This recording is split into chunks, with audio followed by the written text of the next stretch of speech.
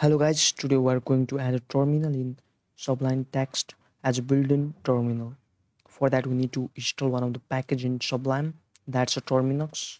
For that we need to go on tools, after that we need to go on command paletee, after that we need to type we need to type install package.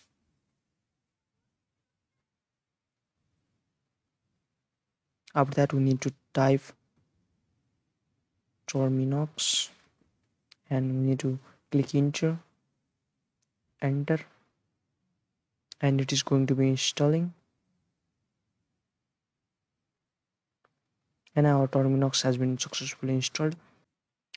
After installing terminus in a Sublime Text, you need to add some of the command line in a command paletee and key binding of a terminus. So we need to I'm just going to select command line. This is the command line for command paletee. I'm just going to copy.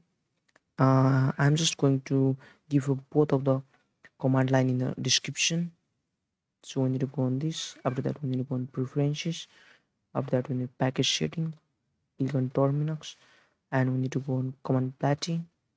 After that we just need to simply paste out this code of line and just enter Control S for saving. Control S. After that I'm just going to close out this, and we need to add a command line for key binding. I'm just going to press Control Alt and Control S, and again going on the same way, preferences.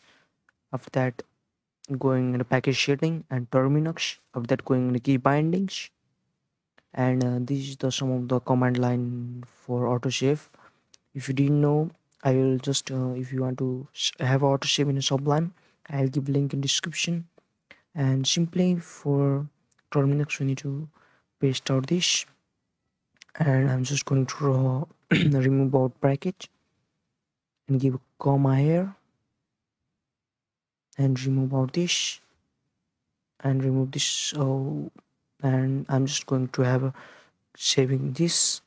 After saving this, I'm just going to close out this window. After setting all, you need to just restart Sublime Text and just common window, new window, and you need to just type again Alt+1, and our terminal has been opened. We can give our command line in this terminal. So that's all. Thank you. Please like and subscribe.